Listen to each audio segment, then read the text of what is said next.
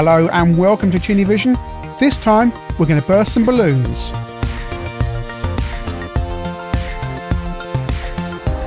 Originally known as Buster Brothers, but we know it in the UK as Pang. This was an arcade hit in the late 80s, early 90s, known as the fantastically named Pumping World in Japan, apparently, so you can make your own jokes there.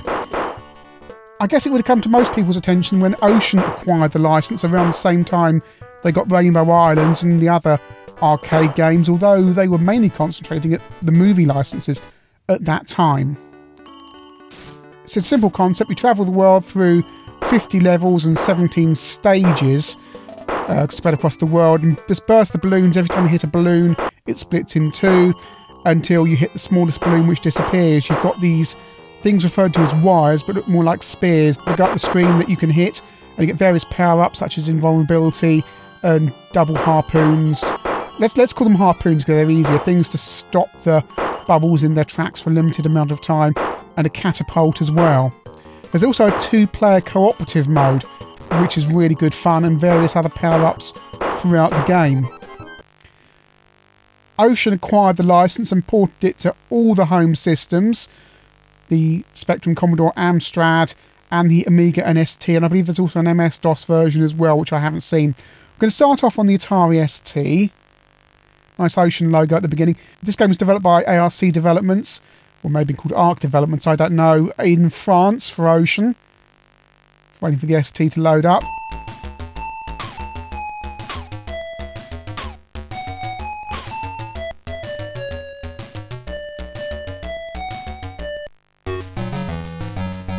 We're just going to start. We've got 4 difficulty levels there, easy, difficult, and 2 more that have gone by quite fast. On the ST version, you can only select the first 2 stages to start from on the map, although on the arcade I believe you can actually select anywhere around to about Paris to start, which is slightly frustration here on some of these versions that you can't do that, but you can in the arcade. We start off, I've now got the catapult there, which that's gone badly. It's playing these different versions back to back. The bounce in the different versions can be slightly different. It's difficult to explain if you haven't played these versions back to back. I think on the ST and Amiga the balls bounce slightly higher but not as far apart.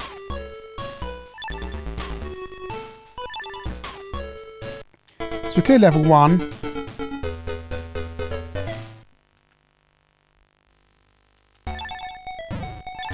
You can burst those blocks at the top. They can't burst all blocks that you can see on the screens, but some of them you can. That dynamite will split all the bubbles down into their smallest constituent parts, so it can be quite a dangerous thing to get because you can be overwhelmed with bubbles.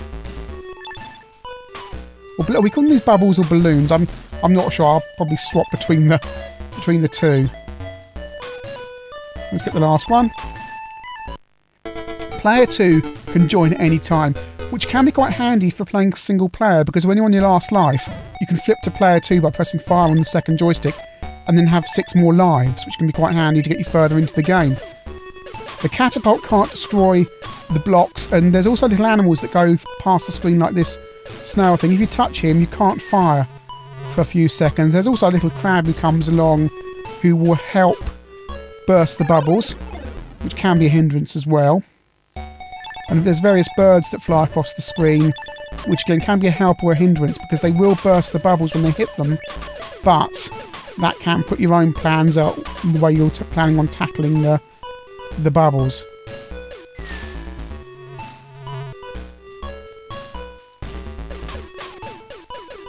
Nice AY tune here on the ST. We're going to be hearing a lot more of the AY tunes across the various versions.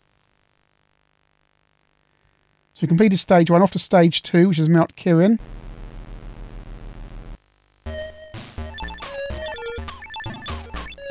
Different tune on the background. We just flipped over straight to the Amiga here.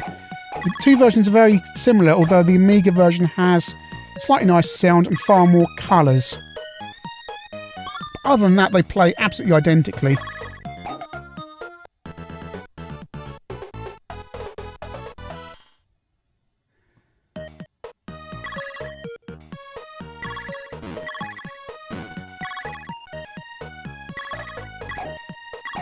There's very little between the ST and Amiga versions, really. The gameplay-wise, they appear to be absolutely identical.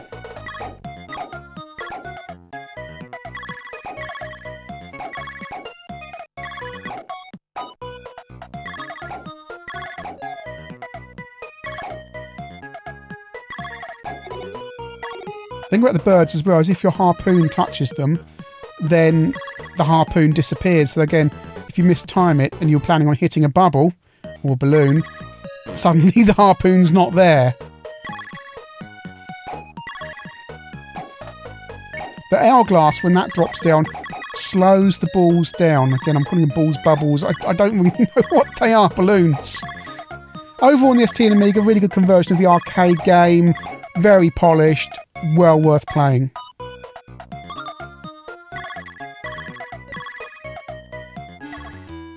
Moving over to the Commodore 64, on the 64 the game was a cartridge-only game, but I'm playing a version that has been cracked and put onto disc, and then I'm running it off my 1541 Ultimate, so the loading times will be increased from the cartridge where it would have been near instantaneous.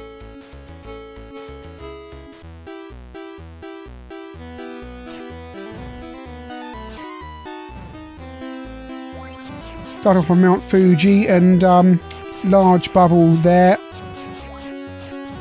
I'm on the catapult now, but I'm sure there's something odd going on with the harpoon graphic. Let's have a look at that. The bubbles don't seem to bounce as high on the C64 version as some of the other versions. And yes, look at this. This is weird. The harpoon is a block that fires up, but it doesn't disappear the second it hits something.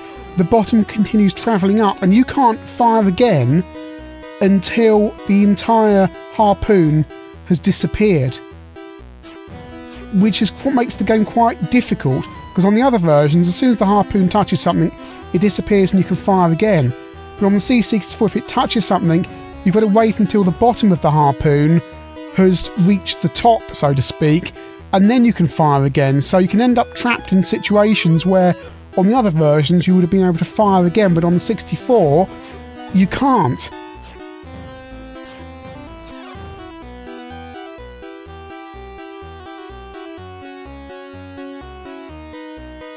Being a cartridge game, there would have been a big lead time from having finished the game to getting games into the shops, because the data would have been sent to the Far East to be manufactured into a cartridge and then shipped back by sea, which takes about 8 to 9 weeks.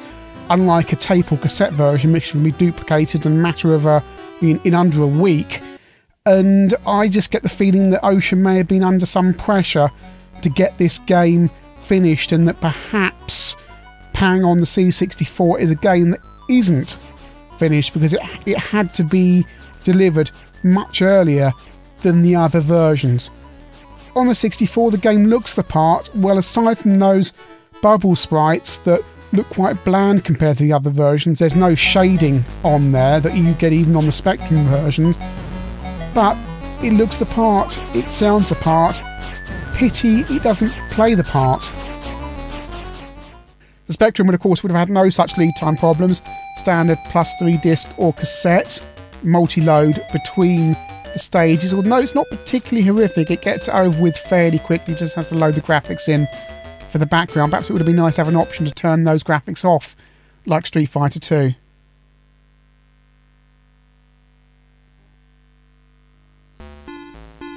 Same music as the ST, and off we go. Appears to be a monochrome version of the 16-bit versions, really. Got the proper harpoon, unlike the C64, although I'm noticing here that when you press fire...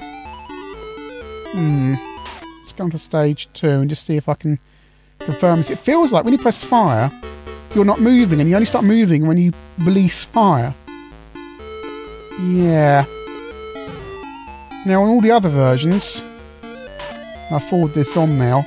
On all the other versions, when you press fire, you can basically run and press fire at the same time. So you can run under a balloon without stopping. But here on the Spectrum, all the time you've got fire pressed, you're not moving, which makes the game fundamentally more difficult.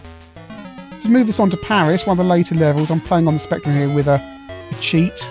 Actually, it's not even a hacked version. There's a very nice built-in cheat on the Spectrum version. You press pause twice and off you go. Basically, you can skip forward a level at a time. As you go through the game, obviously it gets more difficult. That means more balloons. It also means the power-ups can be more frustrating at times in that you'll get things like the dynamite dropping at the least appropriate moment, just when you don't want a million balloons to descend on you. Speaking of a million balloons, it's fair to say that while the Spectrum version is moving okay at the moment, when there's a lot going on, it does suffer from slowdown if you suddenly do burst all the balloons, and we'll see if we can do that in a bit. The game massively slows down.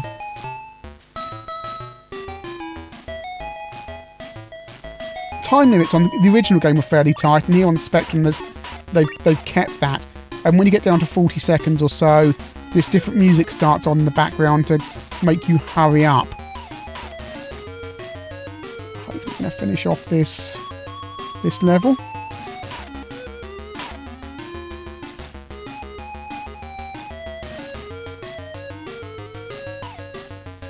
I wonder if I can do this in the next 10 seconds. That one. Oh yes, I've still got it. Even though I'm cheating on this version, but I did genuinely clear that level.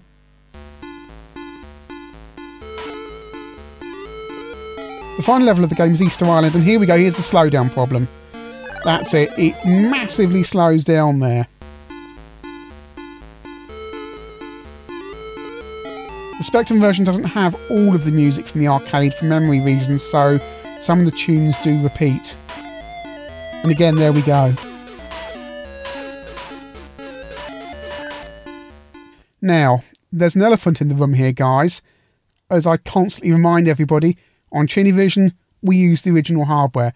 Every version you've seen so far has been from a real ST, a real Amiga 1200, a real C64, and a real grey Spectrum Plus 2. Now, GX4000 is difficult for me because, although I'd really love to own one, I've blown 4 of them up. And when you've blown 4 GX4000s up, it's a bit of a hint that you perhaps shouldn't own any more. So we're going to have to do what I don't like doing and play the GX4000 version of Pang under emulation. There is no standard CPC version. However, there's a nice little story with this version of Pang. We're playing my cartridge. Back in the late 90s, when the first CPC Plus emulators appeared, there was a cry out on the Amstrad 8-bit forum on Usenet for cartridges to be transferred so we could play games on the emulator. And I sent my cartridges off to this guy who transferred them all. One of them was Pang. And today, chances are, if you're playing GX4000 version of Pang on an emulator, you're playing my cartridge. I have to say one really important thing here on the emulation. The balloons, balls, whatever, on the GX4000 Amstrad Plus version move at 50 frames a second. They're really, really smooth. But because I'm capturing the emulation, we're not getting that full animation. So bear in mind, everything that's a sprite here on the GX4000 version is absolutely smooth as anything. So, you know, it's not jerky as you see this moving around here. It really is smooth and absolutely lovely. The GX4000 version was reviewed by Amstrad Action in, I think, June or July. They said it had just come out, which was a surprise to me, because I bought my copy in Dixon's in Guildford at the beginning of December 1990. So I'd had it for pretty much 6 months. So I don't know what was going on there with Ocean sending them the game that late and how I managed to get a copy in December the previous year. But I got it and I was really, really impressed. It's an absolutely fantastic game. Colourful, all the attributes of the arcade. The balloon sprites are a little bit smaller than the arcade version. Some of the tunes do repeat just to save memory at times.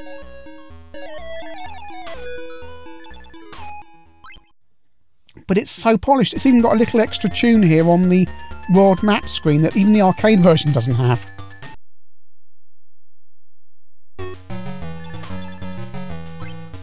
It's just so nice. The graphics are a little bit blocky on the sprites perhaps, but this is running on the Amstrad's Mode 0. And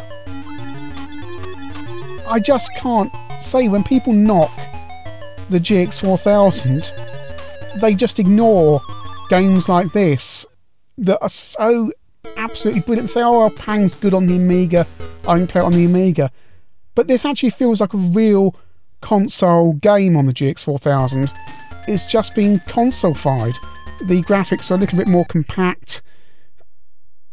It's absolutely wonderful. I just can't say how good this game is on the GX4000. It gave me hundreds of hours of fun. And the two-player mode works as well, and it works really well. Up next is the India level, and on stage 1 of this there's a knack to doing it. So let's see if I can remember. Right, pow, pow, pow. Fire again. Right, an invulnerability should come down somewhere. Double spears. Yep, go, invulnerable. Right. Get all of these bubbles. Come on, come on, come on. I can do this. I can remember how to do this. Oh, yep, no, good, good. Zap, zap. Got him, right. One more, come on. Oh, yes. Who's the daddy? You know, my game playing skills are pretty rubbish, but despite not having played Pang on GX4000 for absolutely ages, probably 5 or 6 years, I can still do it. Brilliant. And this game puts such a smile on my face, it really does. The other versions are good, and yeah, I'm not playing as an original hardware, and it breaks my heart not to be playing on original hardware, but it's so good.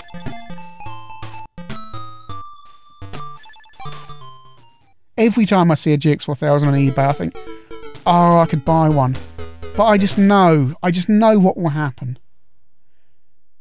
They just self-combust in my presence. It's my first one went back under warranty, got the replacement, that blew up just over a year later. Got a third, that failed, got a fourth, pretty much went the same way. Some of them failed due to the Amstrad power supplies. They must be avoided. Do not use an Amstrad power supply with your GX4000. It will fail. There's a 50-50 chance it will take the GX4000 with it. There's a design fault in there somewhere. Get a modern switch mode power supply or power it from a Amstrad monitor using 5 volts.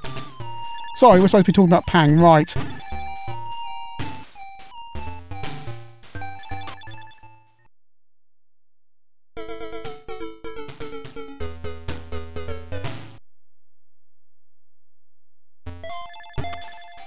On to Leningrad, and this level is tricky.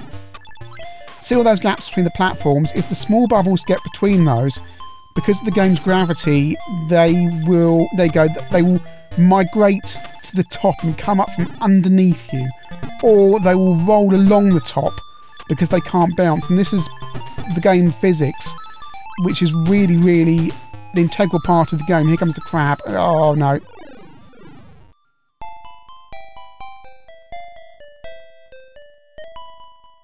Pang.